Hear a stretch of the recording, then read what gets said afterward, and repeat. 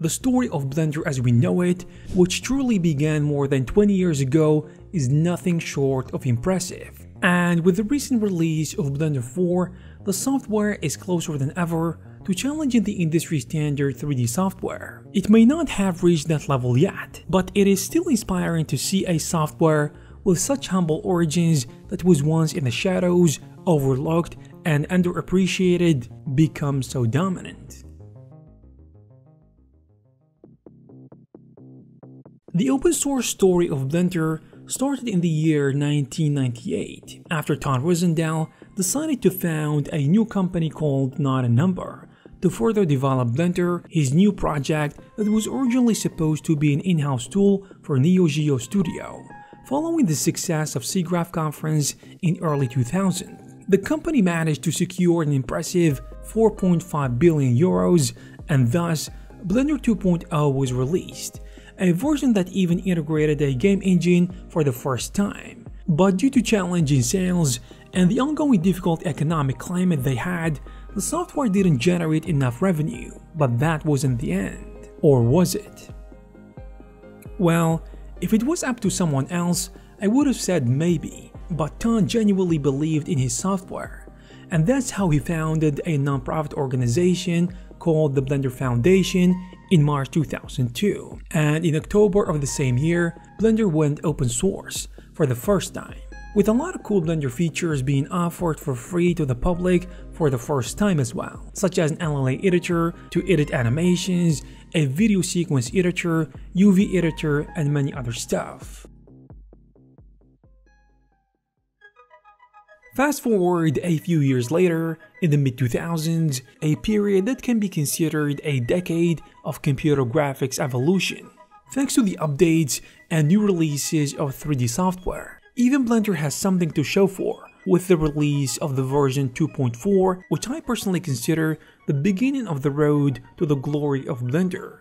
As this user commented back in 2005 in the CG Society forums, this is the release we've been waiting for. Physics, hair, fluids, animation overhaul, good job developers. You see, this release saw the birth of some of the key features that later on became part of the reasons why Blender is successful, such as modifiers, fluid dynamics, soft body dynamics, and particles, and these could be used to create all sorts of effects, such as water, honey, clothes, and much more. The character animation tools were also completely rewritten, with a new scaling and white painting system, as well as improved inverse kinematics and the introduction of shape keys to make both rigging and animation easier and faster. But the thing is, Blender wasn't up there yet. Around this time, we have seen a lot of evolution in the CG scene. For instance, in 2005, Autodesk bought Maya, a software that was much more advanced in terms of animation and effects capabilities. Then, in the next year, Mudbox was released, which is a software specialized in 3D sculpting. So around this time, the industry was way ahead, but Blender kept making its own little path, with the release of new features in the next updates of the 2.4 lineup, such as the improvement of the physics and simulations of the game engine, as well as the debut of the Node Material Editor and Compositor, a method to create materials and edit our renders by combining various effects presented in the form of small boxes. This approach would later on become part of the revolution that we will discover later on. But what is most important to know first is that in addition to this, sculpting and texture baking tools were also introduced to the software, but they were really basic at the time and not at the level they are at today.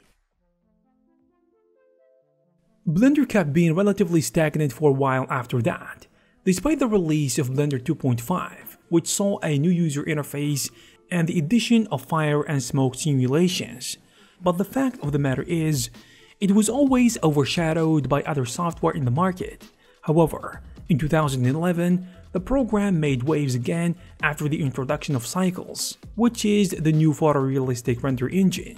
What's funny about that is that originally it wasn't even supposed to exist. In an interview, Brecht van Lommel, the main coder behind it, said, "At a certain point, I just had a lot of free time and I just started coding in my free time, my ideal render engine. I tried to put in some things I learned from working with the artist on the Blender Open movie projects. After half a year, I showed it to Ton Rosendale and he was interested in it. After such a release, Blender tried to go full in on the realism side of things by offering for the first time compositing tools to mix live action footage with your scenes in Blender, such as camera and motion tracking, masking, green screen keying, and improvement to the compositing nodes. And when we take a look at the likes of Ian Hubert, I think these tools, while overlooked by many, they can achieve high quality results, to a certain extent of course. Other than that, Blender stayed quiet for a while, with only minor improvements here and there. But like they say, it was the calm before the storm. Before we continue, if you are interested in learning more about how to learn 3D modeling and animation, I recommend you try Skillshare. You may know Skillshare for photography, video editing, and illustration classes, but it actually has many animation, game development, and VFX focused stuff. For example, Nextstart on Skillshare offers tons of classes like this one called 3ds Max 2023 for beginners, which helps you learn the basics of Max. And if you are interested in creating characters, there are 3 classes, one about Blender, one about ZBrush, and one about Maya. And all of these are just from one creator. So you can access thousands of classes every month for less than it will cost you to get just one. So the first 1,000 people to click the link in the description will get a 1-month free trial of Skillshare Premium membership.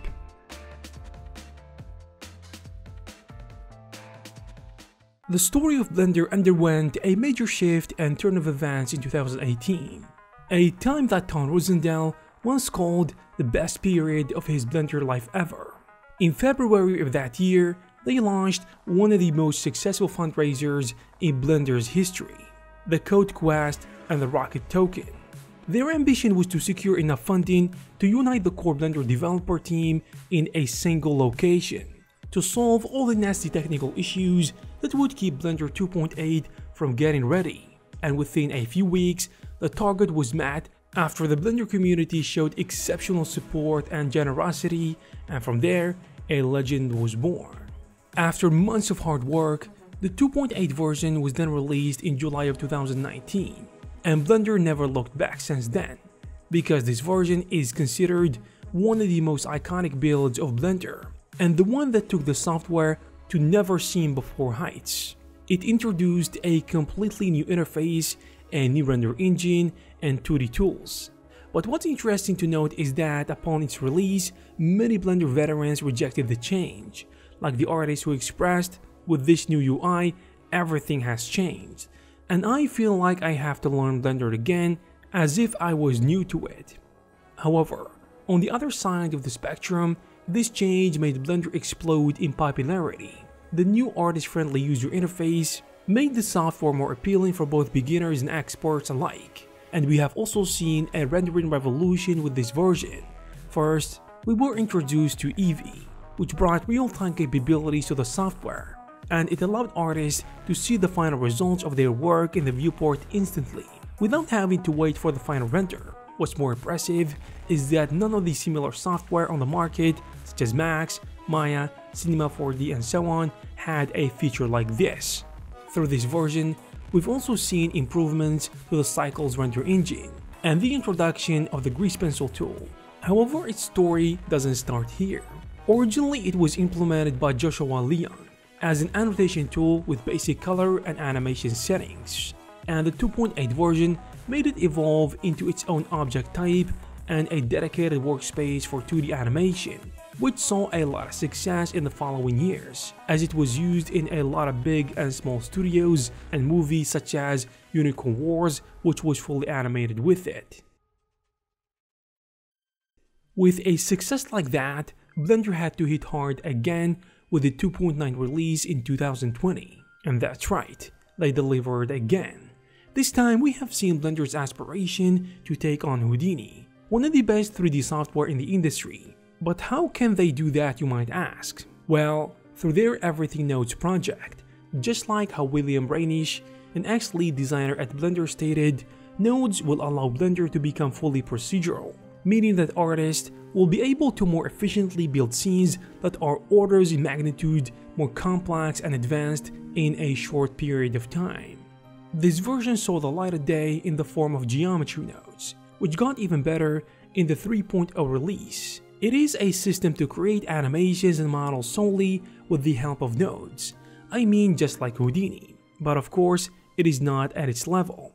Then the simulation nodes were also added in the 3.6 version, which is a way to create custom physics simulations through only nodes, a feat that was never seen before in such software. But is it good as Houdini?